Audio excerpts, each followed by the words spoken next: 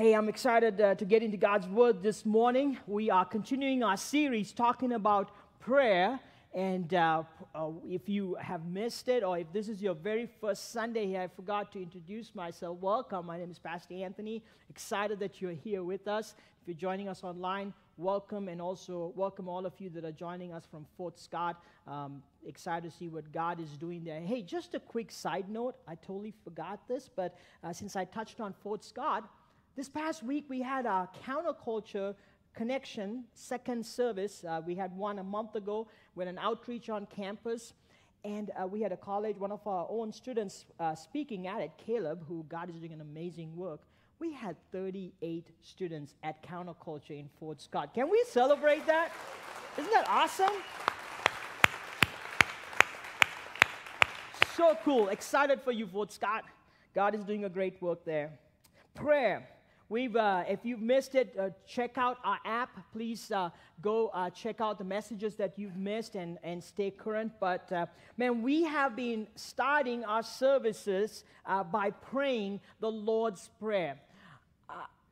You may feel like you're at Catholic Church today because you're standing and sitting, right? It's a good thing. Sometimes it's good to keep you awake. But we're going to stand because we're going to pray the Lord's Prayer as one unified body. And many of you know the prayer by now, and you should be able to pray it. But if not, we do have it on the screen for you. But we hope that this will be a lifestyle that you start to adopt, that you start to prioritize praying the Lord's Prayer. So let's pray it together. Here we go. Our Father in heaven, hallowed be your name. Your kingdom come, your will be done on earth as it is in heaven. Give us this day our daily bread, and forgive us our trespasses, as we forgive those that sin against us. And lead us not into temptation, but deliver us from the evil one. For thine is the kingdom, the power, and the glory, forever and ever. Amen, amen. You may be seated. Prayer, a way to communicate, to be in relationship, being with Jesus, and becoming like Jesus. And we've been talking about prayer and the importance of prayer. We've been talking about entering into the Holy of Holies and how we have access through Jesus Christ. Man, last week we got to talk about the altar. We are celebrating this morning. Many people came to the altar last week, and we've heard testimony after testimony all week. There was a family there were people that were in bondage in certain areas where they were set free from this bondage, and it was a bondage that they held on for 4 years. 4 whole years, and God set them free. There were other stories of people that showed up, and God reminded them of who they are in Christ in a relationship. I had people that had approached me and said, man, you know what, that thing you talked about, I thought I couldn't come to the altar because it was a place of guilt and shame and condemnation and judgment. And so I was just holding back, and it was so encouraging to know that the altar is a safe place, a place where we are invited to come, where there is freedom. And so they got to come to the altar for the first time and not feel shame or not feel condemnation or not feel judgment, but to feel the freedom that comes in being in the presence of Jesus Christ. And if you were not here last week, man, it was so awesome just to see the church approach the altar. Not to run from the altar, but run towards the altar. A place of meeting the Creator, the Lord and Savior, the King of Kings and the Lord of Lords. And we talked about how the altar is not just for the church. If you are waiting to come to the altar just on a Sunday, you're missing out. The altar is any place that you choose to connect with the Creator, to connect with Jesus Christ. That could be in your living room, on your recliner. That could be driving to work, holding onto that steering wheel. That could be in your cafeteria at school. That could be at the park bench. Wherever you choose to connect with Jesus is the altar. It's a safe place. It's not a place of weakness. It's not a place of judgment, not a place of shame. We talked about how the altar, a place of peace versus fear, a place of redemption versus shame, a place of freedom versus bondage, a place of power versus weakness, a place to run towards and not to run away. If you missed it, I encourage you to check out our app, and you can get the whole message right there. And Hebrews 4:16 says, and this is a command for you and me, let us then approach God's throne of grace with confidence, not with fear, not with shame, not with judgment, not with bondage, but with confidence, because when we come there, we receive the mercy and find grace to help us in our times of need. And so that is our anchor verse that I want us to run with as we unpack today's message. Today, I want to talk about what happens at the altar.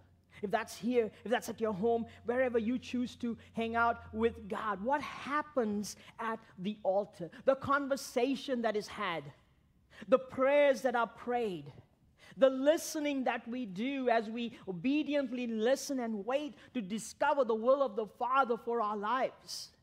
What happens at the altar?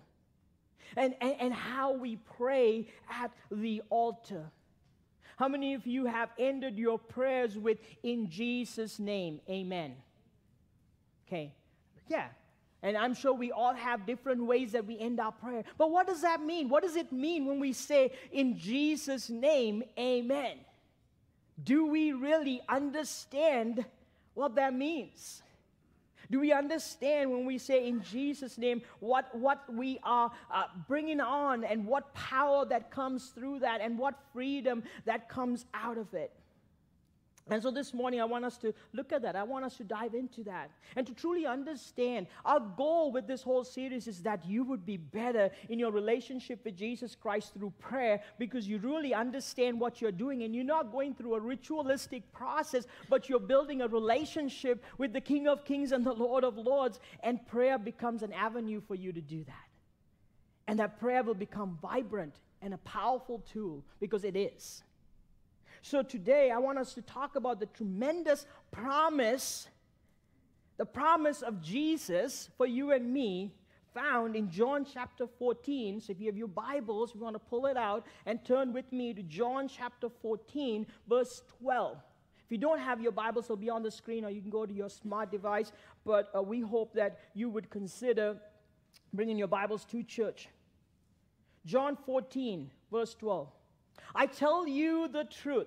Jesus is saying, I tell you the truth. Today, truth is kind of everything we make it to be, right? But he's saying, I tell you the truth.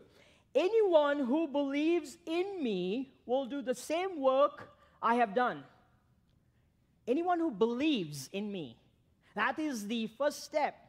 Being a follower of Jesus Christ, being a disciple of Jesus Christ, being somebody that wants to be with Jesus, to become like Jesus, and to do what Jesus did. Anyone who believes in me, a disciple of Jesus, will do the same works I have done. And then he goes on to say, and even greater works, because I am going to be with the Father. Here is Jesus talking to his disciples. He's talking to us, and he's saying, guess what? I was here. I did this ministry for 3 years. I showed you how it was done. I gave you all my tools. Now I'm going to the Father. I'm going to the Father because I've done everything I need to do. The job is finished, okay? I have paid the ultimate price. I have become the ultimate sacrifice for you and me. I died for you on the cross. I rose on the third day. I'm ascending to heaven. I'm going to go to into the heavens, and I'm going to sit at the Father's right hand. And now when the Father sees you, he doesn't see your brokenness. He doesn't see your shame. He doesn't see what he sees, but he sees my blood covering you, because I've done the work. And I'm going to sit at the Father, and I'm going to remind him, and I'm going to intercede on behalf of you, so that the Father's plan for your life will be accomplished. That's what he means by that, by the way. Jesus is sitting at the Father's right hand, interceding for each and every one of you, because he loves you, because he died for you, because he paid the price for you. And the Father doesn't see your brokenness when you become a believer, when you give your life to Jesus Christ. All that the Father sees is the blood of Jesus Christ covering you, the grace that he has for you. And so he's saying, I'm going to be with the Father. You can ask for anything in my name, here we go, in my name, in Jesus' name, and I will do it. So the Son can bring glory to the Father.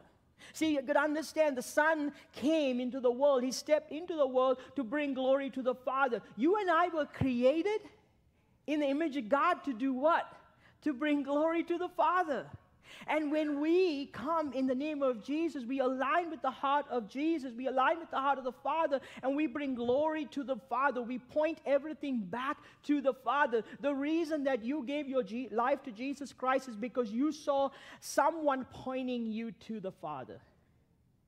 And if we don't point people to the Father, people are not going to know Jesus. There's nothing that I bring that is going to change you. All I'm doing is I'm pointing you to the Father. Anyone that is living a life of Jesus is pointing them to the Father. And he says, I came to bring glory to the Father. And I'm going to do that through sitting at the right hand. But when you ask in my name, I will give, and we'll unpack that so that the Father receives glory. And then he goes on to say, yes, ask me for anything in my name, and I will do it. In the name of Jesus. Amen. In the name of Jesus. So when we come to the altar, who are we coming to meet? We're coming to meet the Father, the Son, with the power of the Holy Spirit's leading. We're coming to meet the Father and the Son with the power of the Holy Spirit that is leading us into the Holy of Holies. And what are we asked to do? We're asked to ask in the name of Jesus for what? He wants us to ask Him. And we're told to ask boldly, with confidence, to step into the Holy of Holies, to ask in His name. So why ask in the name of Jesus? Why ask? When we ask in the name of Jesus, are we completely aware of who He is? Remember earlier, as we were wrapping up worship, I said, there was some that said, who is this guy? And I think the reason we struggle with prayer is because we really don't know who Jesus is. Because we really don't understand the power that is there for us. We really don't understand the freedom that can come. We really don't understand that the bondage that can be set free. We really don't understand that there are so many answers waiting and so many blessings waiting, and so we don't prioritize prayer. But what would happen if we truly understood what would come out of it? Think of something that you truly believe and how you go after it. Think of anything in this world that you truly believe right now. And you go after it because you believe in it so much. And we don't believe in prayer because maybe it's very possible that we really don't know who Jesus is. Because we haven't hung out with Him in prayer. Are we completely aware of who He is? When we sign His name to the end of our prayer, do we really understand what we are saying? So let me introduce you to Him this morning. So if you turn with me to Philippians chapter 2, verse 8, starting at verse 8, Philippians 2, starting at verse 8. Jesus, humbled Himself in obedience to God and died a criminal's death on a cross. He died a criminal's death on the cross. Why? Because He loves us. Because He loves you. Because He loves me. Therefore, because He did that, God elevated Him to a place of highest honor and gave Him the name above all other names. So I don't know whose name you're bowing down to right now, or you're going after, or man, you're just excited because so-and-so is on TV, or man, so-and-so is going to be doing a concert, or I don't know, maybe I need this poster, or man, this NFL player. I don't know whose name you're going after or running after because they're so cool and famous, but let me tell you, God says here that there is no other name that is higher than the name of Jesus. And at the name of Jesus, every knee should bow. We may not do that right now, but one day there is coming a day that every knee will bow when we stand face to face with the King of Kings and the Lord of Lords. In heaven and on earth and under the earth. And every tongue declares that Jesus Christ is Lord to the glory of God the Father. So, what do we learn from this passage? What we learn is that he is the one that humbled himself. He gave up his royalty to come to this earth for you and me, to go to the cross, to die on that cross for you and me. He humbled himself, the one that died a criminal's death on the cross. That is who we are coming to. The one that died for you before you even were willing to be in relationship with him. Before you even came to him and said, you know what, yes, I'm sinful, I'm sorry. Before you even said, I'm sorry, I need you, Jesus, in my life, he died for you on that cross, and he died a criminal's death, one of the worst deaths that anyone can die in that time that Jesus lived. He's the one that was elevated by his Father to the highest honor. To the highest honor. And the one that was given the name above all other names. The one who at the mention of his name that we are called to bow our knees to. Who is he? He is the risen Savior and our King. He's the risen Savior and our King. This is who we are approaching when we come to the altar. Do you know him? Do you know this Jesus? Do you know whose name we use when we end our prayers and we approach the throne room? It is this King. This is who we get to sign our prayers with when we enter the throne room and we approach the altar. Because Jesus earned access to the throne room to meet, gave us access to the throne room to meet with the Father, but he's also interceding on our behalf. So basically, he's fighting for us. He's on our side. He wants the best for us. He wants to bless you. He wants to bring hope. He wants to bring healing. He wants to bring restoration. He wants to give you joy. He wants peace. He's on your side, not against you. He loves you. That is who we come to. Second, do we understand what he's capable of? Because if we don't understand what he's capable of, we won't come to him because, oh, yeah, it's Jesus, right? I mean, there are so many other people I could go to for help today. I mean, all these other solutions. I got YouTube. I can figure it out, right? Google, right? Or Alexa, or Siri, or AI, you name it. I got all of this. I got my money. I got my power. I got my fame. Who needs Jesus, right? Do we understand what he is capable of? Ephesians 1, you turn with me, powerful passage, chapter 1, beginning verse 18. Paul is speaking to the church in Ephesus. He's speaking to believers like you and me, people that have given their lives to Jesus Christ, people that have built a relationship with Jesus Christ. He's speaking to people, not people that are lost, people that know Jesus. And here's what he says. I pray that your hearts will be flooded with light because you're living in darkness, because you really don't understand it, so that you can understand the confident hope he has given to those he called his holy people, who are his rich and glorious inheritance. The confident hope. Not just the world's hope that is here and is gone tomorrow, but a confident hope. But he says, I pray that your eyes will be open. I pray that you will receive light. I pray that you will truly understand what you are missing out on. Man, you're sitting here on this earth and you think you've figured it out, but you have no clue what you're missing out on. I pray that you would understand this confident hope that as his holy people, who we are, once we give our lives to Jesus Christ, we become holy people who are his rich and glorious inheritance. I also pray that you will understand the incredible greatness of God's power for us who believe him. Power. God's power for those that believe him. This is God's word right here. This is the same mighty power, that raised Christ from the dead and seated him in the place of honor at God's right hand in the heavenly realms. That same power that raised Jesus from the dead, from the grave, is for you and me.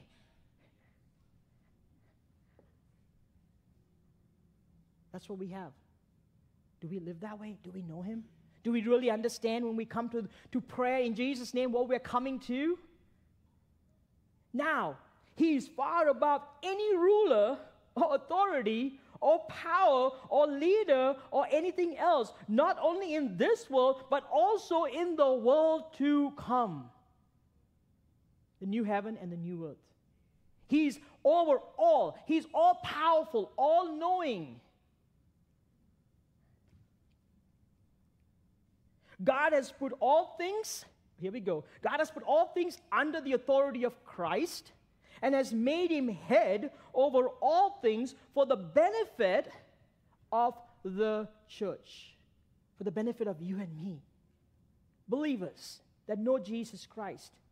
All things, anything you can think of right now, he's in control. He has power. Your current season of life, your health, your finances, your decision-making, your relationship, your marriage, your kids, you name it, your job, whatever you can think of. Christ is the ultimate authority. And the church is his body. We are part of him. It is made full and complete. You and I are made full and complete by Christ, who fills all things everywhere with himself. I think we can live on that passage every morning, right? As a reminder that our prayers have power, that our prayers have meaning, and it can move the mighty mountains because there is power that comes when we pray in the name of Jesus, because all of that is being given to Jesus and is under his feet. He gives us confident hope. We are rich in him. I'm not talking rich from the standpoint of earthly possessions, but rich from peace, rich from joy, rich from hope, rich from purpose in life, rich from meaning, rich from, man, I feel fulfilled. Not just worldly riches, rich in his inheritance because he owns a cattle on 1,000 hills. He created all things. He's the king of all things, which means he owns everything, which means we have access to everything that he has. And we walk around this world as beggars because we do not pray.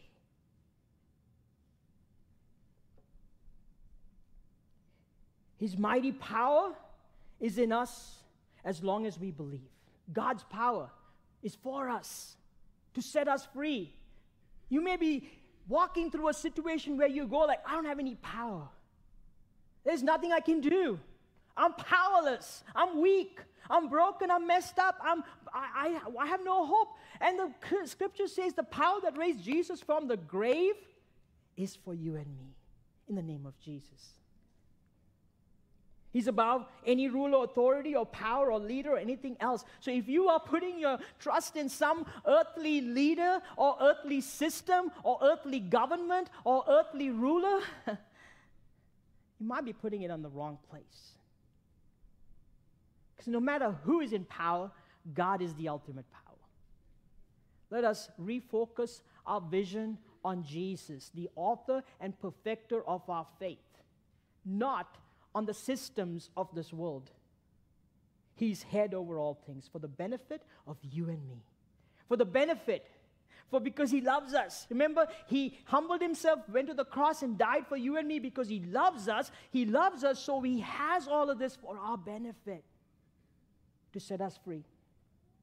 Thirdly, do we understand his purpose for our life? His purpose is for us to experience God's love and presence.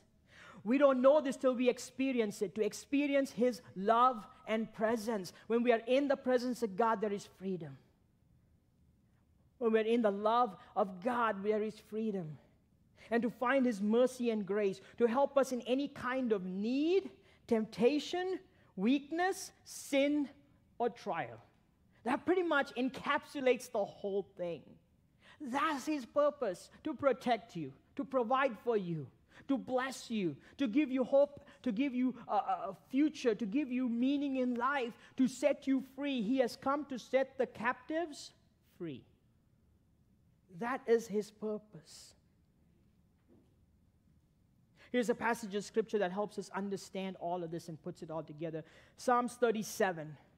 The psalmist is writing Psalm 37 verse 3. And it says, first off, and the most important thing, trust in the Lord and do good. We've got to trust in the Lord. If we don't trust in Him, we're not coming to Him. We're not praying in His name because we don't believe He can. Because we don't know Him. Trust in the Lord. And he goes on to say, take delight in the Lord, and He will give you the desires of your heart. So when we say, ask for anything in my name and I will do it, what He's trying, let me clarify that. Ask for anything. You're like, yes, I finally found it. I can go ask for my next Corvette, or I can ask for my next new house, or man, I've got this. The PS5 I was waiting for, Jesus, here we go. PS5 in Jesus' name, right? Yeah, right. That doesn't work that way. Let me clarify that. Take delight in the Lord.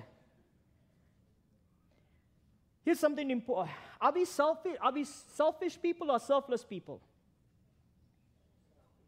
You guys are afraid? I'm selfish. What about you guys?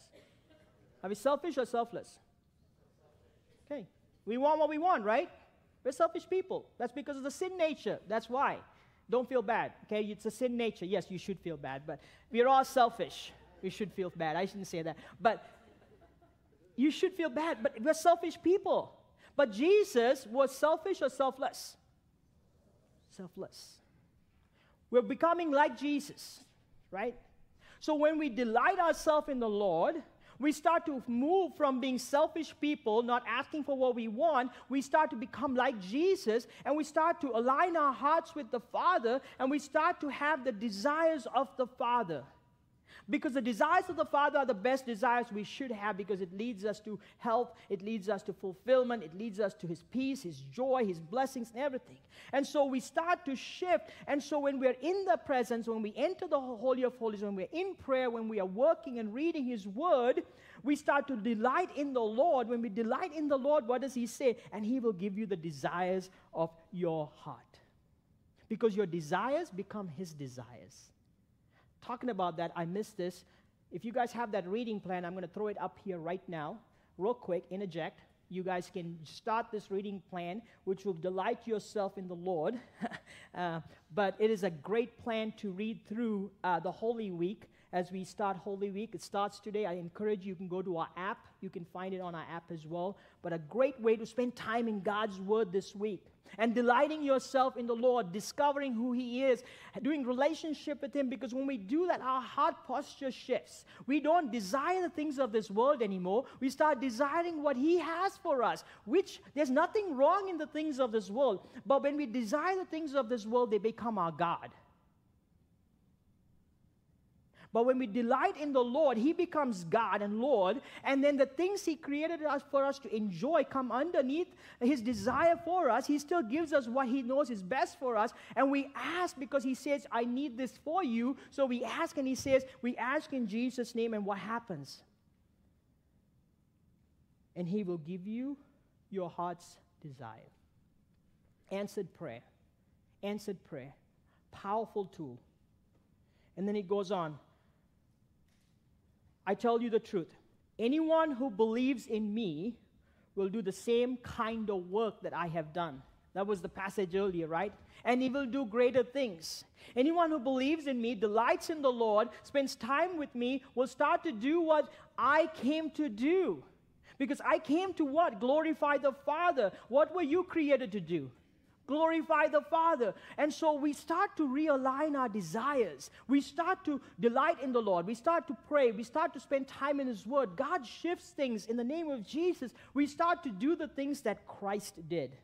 In the power of Christ, we start to do even greater things to reach the people that were not reached when Jesus was here, because His reach was only in the area that He lived, and now the reach is starting to get wider, and God is doing powerful things through His people that delight themselves in the Lord. It's a beautiful, beautiful thing. And then it ends by commit everything you do to the Lord. Commit everything you do to the Lord. Trust Him, and He will help you. He will help you. In the name of Jesus. The altar and prayer changes you. You start dancing to a different drum beat. You stop dancing to the drum beat of this world or to the drum beat that you have created. And you start dancing to a different drum beat. You start dancing to heaven's drum beat. You start dancing to the Father's drum beat. And then there is beauty that starts to emerge. We start living countercultural lives. We start living in ways that the culture looks at us and goes, who are you? We don't fit in with culture anymore because we are aliens to this kingdom.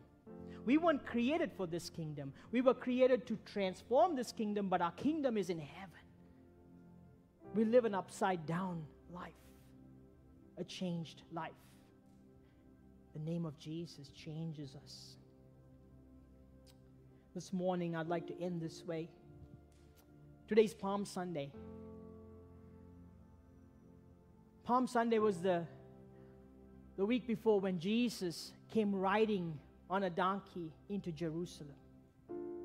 And as He approached Jerusalem, there was this energy and excitement, and people had palm branches. By the way, your kids' ministries kids are gonna be walking out with palm branches today. They're gonna be learning about Palm Sunday. If you don't, ask them, they'll tell you what Palm Sunday is, because I'm hoping you're gonna get a glimpse, just a little glimpse this morning, but they'll tell you what Palm Sunday is. But the whole of Jerusalem is excited. They're singing Hosanna to the Son of David. Hosanna meaning save us. Blessed is he who comes in the name of the Lord. And there's this celebration and excitement because Jesus, the King, was coming in on this donkey. And this was the King who was going to set them free from captivity. But here's what we see happening. Jesus keeps riding in the donkey and He keeps going past. And He looks over Jerusalem. Here's excitement. And Jesus makes this statement. He looks over Jerusalem and He wept. He wept. And the Greek says that a weeping is like this deep heartbreak for the loss that He saw in Jerusalem. You know why? Because even though the people saw a king, they saw an earthly king. They were looking for someone that was going to come and set them free from the Roman Empire, the government that was holding them down. They had the wrong Jesus in their head. And they didn't realize that this was a different Jesus who was coming to save them from their brokenness of sin. The same people that said Hosanna and celebrated the king, a week later said crucify Him. Because they didn't know their Jesus. And Jesus wept because He realized that even though He had walked with these people, even though He had done the miracles, even though Jesus had fulfilled 300 prophecies that were said about Him in the Old Testament. I mean, these people knew the Old Testament. They knew the Scriptures. There were 300 prophecies pointing to Jesus, and He had fulfilled all 300 of those close to those by that time. And they still didn't know Him. And they were just focused on the wrong Jesus. Because they hadn't come to the altar. They hadn't spent time. They hadn't truly understood this Jesus. They didn't realize the power that He had to overcome not just the worldly systems, but the spiritual bondage that we all live in. This morning, He's crying out to you, saying, do you know me? Do you know me? Do you have a relationship with me? Do you know the power that I have for you? Do you know that I'm for you and not against you? Do you know that I have blessings for you? Will you come and ask in my name? Would you stand to your feet? I want to do what I did last week.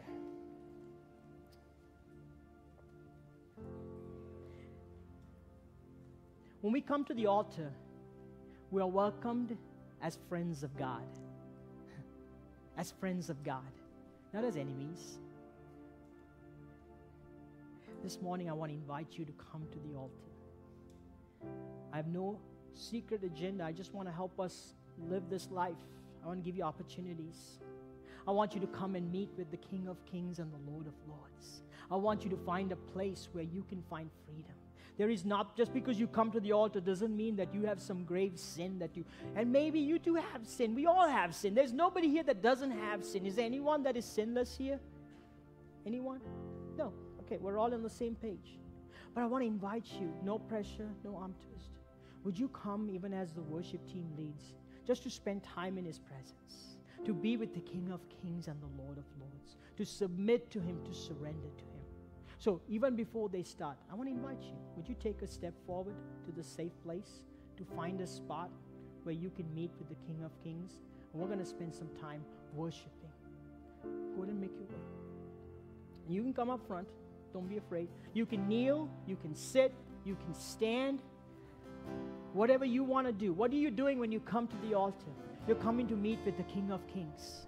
You're coming to meet with the Lord of Lords. You're coming to call out on the name of Jesus, the name that has power, the name that realigns our heart to the right source, not to all of the worldly systems and the world and the brokenness, but to the King of Kings and the Lord of Lords. Maybe you need to come to the altar as husbands and wives. Maybe you need to bring your kids and pray over them. Maybe this might be the first time. Last week there was some freedom that happened at the altar, and Jesus is waiting to meet with you. Would you lead us out? And if you're not coming, please, let's worship the King of Kings and the Lord of Lords. I'm caught up in your presence, and I just want to sit here at your feet. I'm caught up in this holy moment. Never want to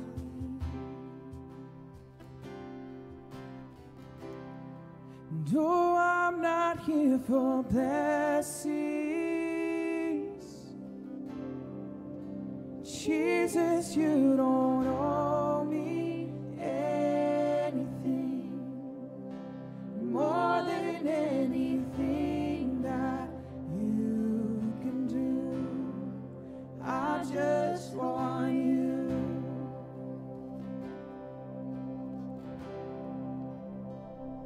And I'm sorry when I've just gone through the motions. I'm sorry when I just sang another song. Take me back to where I started. I open up my heart to you.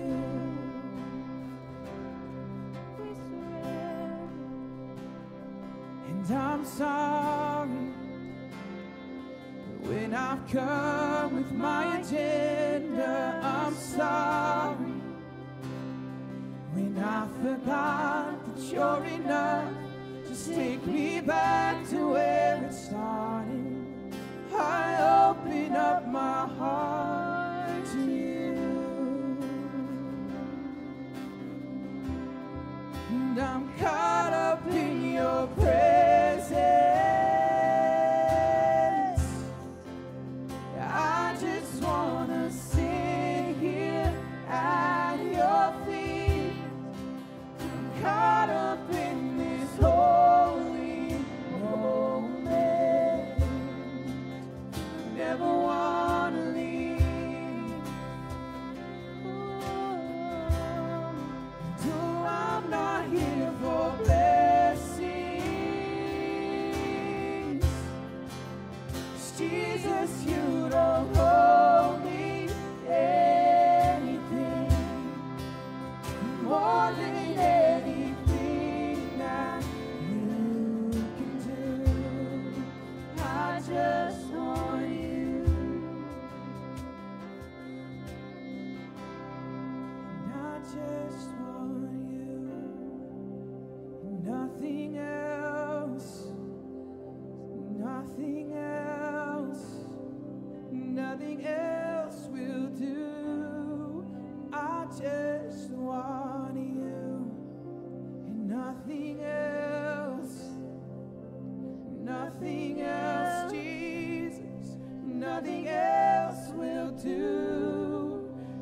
just want you, nothing else. Man, if you're not at the altar, can we just sing this out to the King if we truly mean it? Nothing else will do. Everything I want is you, Lord. I just want you. Can we raise our hands if we feel comfortable in this house? All we're doing is saying, I'm surrendering to you. Nothing else will do. I need you and you alone, Lord Jesus. Yes, Lord Jesus. Hallelujah. Let's worship Him. I just want you. Yes, Lord, we just want you in this place. We want your presence to sweep through this place, through our hearts, through our lives. We surrender to you. We submit to you because you are the King of Kings and the Lord of Lords. There's nothing else that will do in this place. Do you mean that? Are you hungry? Do you desire Him? Do you delight in the Lord this morning? Will you surrender everything that you have to Him? Your health, your finances, your marriage, your kids, your relationships, your work. Yes, Lord.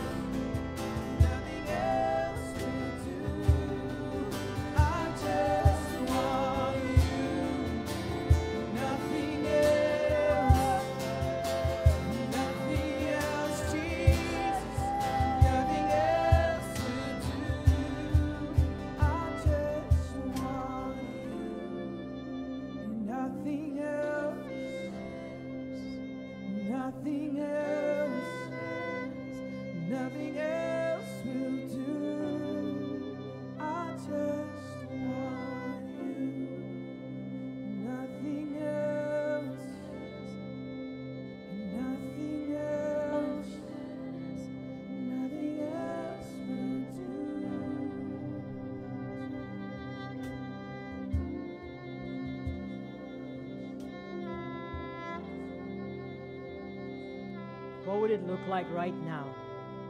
Right now, if each and every one of us prayed that prayer. Lord Jesus, nothing else will do. Nothing else will do. All I want is you. Will you be Lord and Savior of my life, Lord Jesus? No matter if you've given your life to Jesus Christ or you haven't. Because there is more for every one of us. Would you take this moment just to pray that? Just you and God. God, nothing else will do. I want you to be Lord and Savior of my life. I surrender everything to you. I submit to you. I call on your name. I humble myself. I love you and I worship you.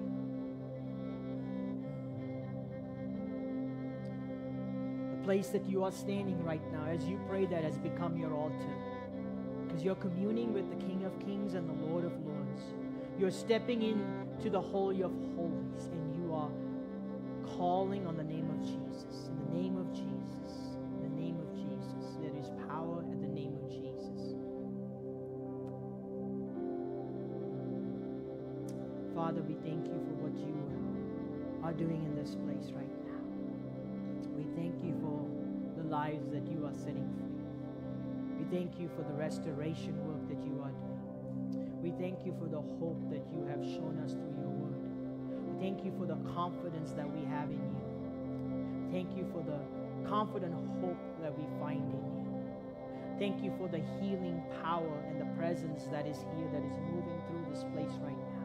I pray that you would touch every person in a way that only you can touch them, Lord, because you know their situation. You know the season that they're walking through. You know what is happening in their heart and in their mind. You know what they're thinking of right now. You know their fears. You know their uncertainties. You know their desires. You know everything about them, Lord. You know everything about me, Lord, because you are our Creator. You are our God. And you are our King. And so we submit to you this morning and we say, have your way, Lord Jesus, and to speak life, speak truth, speak healing, speak restoration, speak hope into the hearts and lives of your people. So now, Lord Jesus, I pray that you would bless them and keep them. May the Lord bless you and keep you. May the Lord make his face shine upon you and give you his peace. May the Lord lift up his countenance and give you his blessings. In Jesus' name we pray. Amen, amen. Have a blessed Sunday. We'll see you next Sunday, Easter Sunday. Invite someone. Let them connect to Jesus. God bless you.